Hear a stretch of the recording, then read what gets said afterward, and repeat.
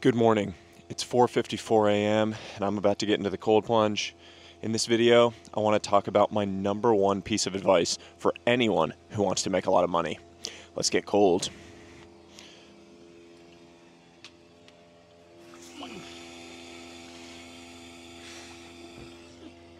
Always dunk. Whew. If you want to make a lot of money, I have one piece of advice. Stop focusing on your investments. Stop focusing on your plan. Stop focusing on your strategy. Stop focusing on your energy. Start focusing on how you can create immense, enormous value for everyone you encounter. The only way to make a lot of money is to create even more value for the people you work with and for, and to capture a portion of that. In the simplest terms, every single billionaire, centimillionaire, decamillionaire in the world has created 10 or 100 times as much value as what they've actually captured in their net worth, in the vast majority of cases, excluding illegal things, etc. That's the only way to make money, is to create enormous value for people around you. When you're starting out, it can be scary or intimidating to think about how you're actually going to create that value. The beautiful news is that you actually don't need to know at the outset how exactly you're going to create that value for people. You start by creating value in unassuming, subtle, simple ways. You don't need to have a plan. You don't need to have a strategy for how you're going to create value. You just start. There's this 23-year-old guy at the gym that I started training at in town who, he's just starting out in his career in life, right? He doesn't know what he wants to do. He probably doesn't want to be a trainer. He probably wants to do other things. But he's working there, and they needed someone to start opening up the gym in the early morning hours. He volunteered. He dove in. He said, yeah, I'll open the gym every single day at that time. Now, all of a sudden, he's in the mix. The owners of the gym view him as reliable. They think of him as a guy that gets things done, that they can count on to figure things out. He's a young guy. Waking up early is hard, but he's doing that. Now, who do you think they're going to call when they have a new opportunity for something? Or when they need to open a second gym? Or when they have a high-end client and they need someone that they can trust that's working with him? Probably that guy. Simply because he created value in an unassuming way. He dove through the crack in order to jump in there. Now, this is an important piece here as well. There's a tendency with young people, and I did this myself when I was young, when you reach out to someone above you, to someone that you view that could be a boss or a mentor or someone you could learn from, and you know, okay, well, I want to create value for them. You've listened to my advice and you say, okay, I'm going to try to create value for them.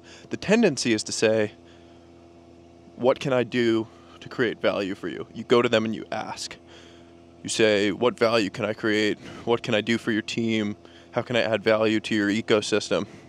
Now, the problem is, you've now flipped that onto me. If you're coming to me and asking that, or if I'm coming to someone and asking that, the problem has been flipped onto them to figure out how you can create value. That's work.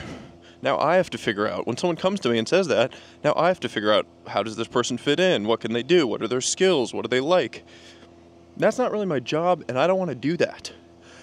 So the important point here is, don't put the work on the other person. You do the work. If you're going to someone who is a media entrepreneur, learn about their media ecosystem. Do some research. Do some work. It's all right in front of you. It's all available. Everything is at the click of a button. Go do some research. What are they missing? What do you feel like the opportunities are between them and then the best practices within their space? How could you be a part of filling that gap? I have a perfect story of exactly this, that a young woman had cold emailed me 18 months ago looking for a role on my team. She offered up these things that she thought could fit into my ecosystem, particularly around research. My book, different things I'm writing, etc. I didn't have a role at the time. 12 months later, I was going to be hiring for a researcher. Who do you think was the first person that I thought of? Oh, that young woman that cold emailed me a while back. So we get in touch, start paying her to help me and do some work. She's doing a great job. Suddenly we start thinking about doing video. Thinking about creating these vlogs for YouTube and some of these different videos. And who has video editing skills? She does. She raises her hand. And rather than saying, how can I help with the video? She just takes a bunch of raw footage and makes it into a first vlog. Creates a trailer for it. Goes above and beyond very quickly. Now all of a sudden, I'm doubling her pay. I'm tripling her pay because she's taking on more and more. She's creating value without being asked to. Without being given an instruction manual, she's diving in. That is the path when you're young to making a lot of money. If you're worried about your investments before you're making $1 million a year in income, you're studying for the wrong test. You're focusing on the wrong things.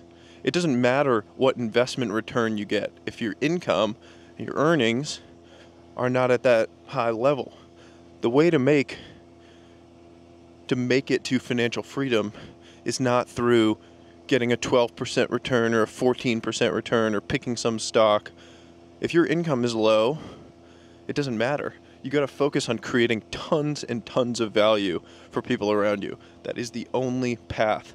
Maybe it's a hot take. It shouldn't be. It's just the reality. It's just math. Create value, receive value.